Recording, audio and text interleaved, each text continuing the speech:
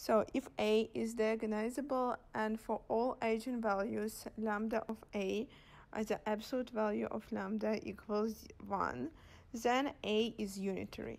We need to indicate if this statement is true or false. So let A be 2 by 2 matrix 1 1 0 negative 1. The eigenvalues of A is 1 and negative 1, so lambda 1 is 1, 2 is negative 1. We know that if A has distinct eigenvalues, then A is diagonalizable. So that means that A is diagonalizable, and A and 1 and negative 1 are eigenvalues of A. Now let's check if A is unitary. So if A is unitary, then A times A transposed equals identity matrix. So let's check that. A times A transposed equals 1 1 or negative 1 times A transposed. So here we have 1 1 0 negative 1.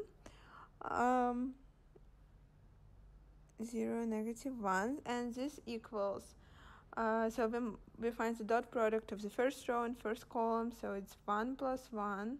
Then we have the find the dot product of the first row and second column, so it's 0 minus 1, so negative 1.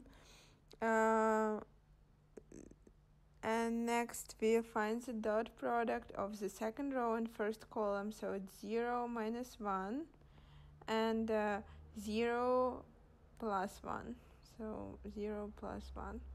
So we get that this equals to negative 1, negative 1, 1. As we can see, the product of A and A transpose does not equal identity matrix, so it does not equal 1 0 0 1 identity matrix. That means that A is not unitary.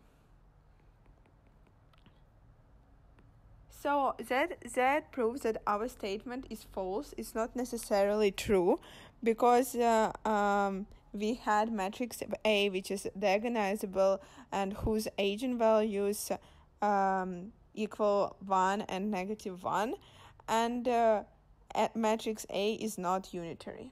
So the statement is false. And we have provided a counter example.